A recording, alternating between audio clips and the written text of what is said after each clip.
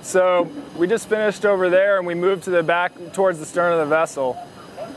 What we're going to talk about a little bit over here is some of the pollution hazards for the vessel while she's sitting at the pier. There's all sorts of things to look at here. We could look at hull growth.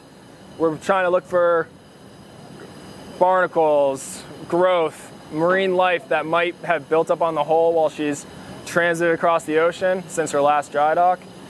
But one of the big ones we really pay attention to here are hull discharge points.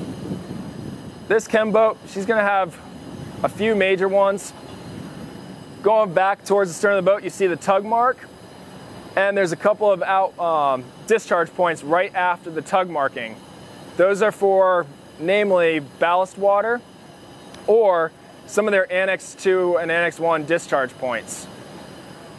We really want to pay attention to those because if for some reason they've gotten oil or other pollutants in there, we'll start seeing signs of oil coming down the side of the hull, or if they're actively discharging, we'll actually see a sheen in the water.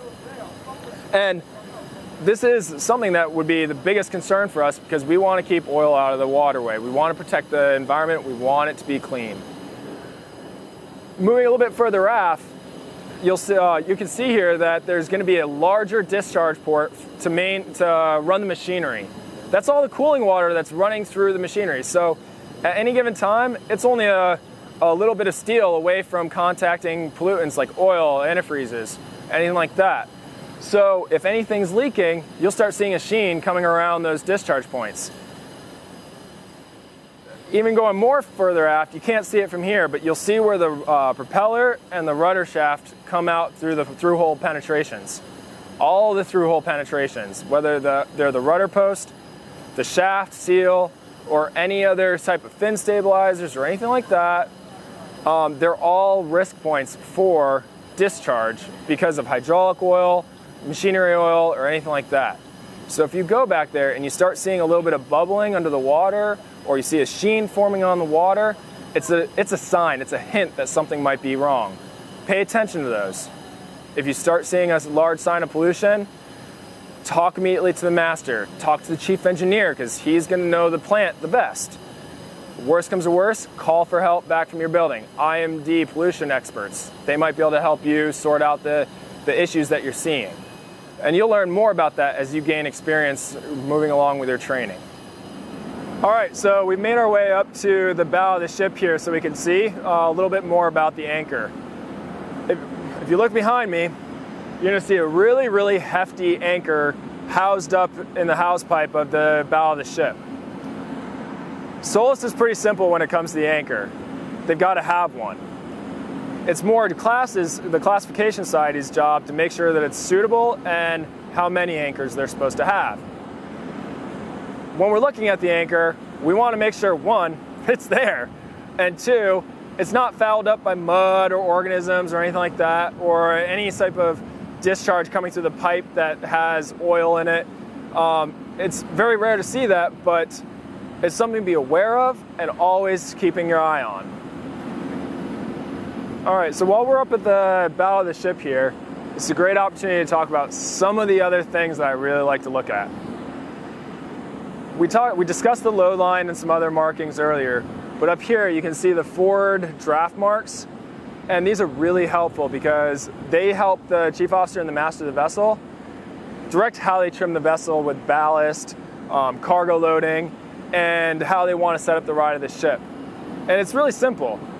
If you just look at it, you'll see contrasting color marks that tell you how much the water line is above the keel of the ship. In this one, it's a foreign deep draft vessel, so it's going to be in meters.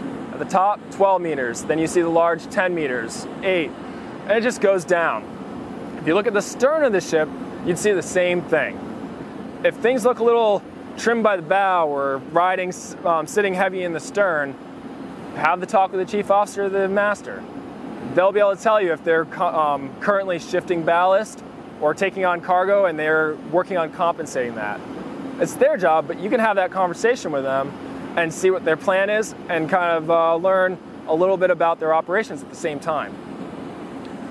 I also like to pay attention to some of the other hull markings, and kind of working forward to aft, first one you see is this upside down P. The upside down P just means that it has a bulbous bow. The bulbous bow is really kind of cool because you don't see it, but when you see that mark, you know that a part of the ship is extending beneath the waterline forward of what you're seeing right now. And the whole purpose of it is just to have a more efficient hull for transit across the ocean. The next mark after there looks like a prop, and it's probably what you think it is. It's marking that they have a bow prop, a bow propulsion system, directly below that marking, below the waterline. The whole purpose is to help the bow of the ship press against the pier and assist that mooring evolution. But because of that, there's some through-hole penetrations and another potential risk for pollution. So take a look for sheening of hydraulic oil and stuff like that. And then moving aft, we talked a little bit already about the tug marks. These are reinforced areas of the hull where the tug is designed to marry up with the vessel. And the other one that's really kind of something to keep in your back pocket are the cargo compartments. As you move aft on the vessel, you'll see these little white lines by the deck. And each one of these is going to say, this is cargo area 1, cargo area 2. And as you move down the vessel, you'll get an idea of how the vessel's laid out. One, it makes it for a much easier conversation when you're talking to the captain saying, I want to head up to the number 1 tank or whatever. But two, it also gives you a good idea of what might be below deck. It gives you a little bit of a visual reference. On this vessel today, we don't really have much for side doors, scuttles, or ramps or anything like that. But during your training, you might see some vessels, like roll-on, roll-off carriers, cruise ships, sometimes some container ships. They'll have doors or access points just above the waterline. These are going to be really important to watch when you do your pier walk, your vessel examination. You're going to be looking for water tightness, signs of them not closing properly, and signs of pollution. There's hydraulics involved, especially with roll-on, roll-offs. There's vehicles moving back and forth across these ramps, so it's a high risk of pollution and runoff on these points. So, unfortunately for this vessel, we don't have a good example, but during your training, pay attention and learn a little bit more about the side scuttles, side doors, and other access points. All right, today we completed initial visual examination of the vessel. The trainee identified any hazards, cautions, PPE when conducting the item. Trainee evaluated hulls for signs of pollution, illegal discharge. Trainee evaluated hull condition, including ribbing, watertight integrity, corrosion, axis stability, or other items. Trainee verified condition of mooring lines and presence of rat guards. Trainee verified condition of pier side bits, cleats, etc. Trainee verified hull for required markings. Trainee examined side scuttles, shell doors, and cargo ramps. Trainee verified presence and condition of anchor chain. Trainee observed vessel discharges or signs of previous discharges. Trainee verified vessel's means of escape or access. Trainee described any tips or unique considerations when completing initial visual examination of the vessel. So at this point, if you have any further questions or want to learn anything about any of these topics, it's a great chance for you to go talk to your local verifying officer.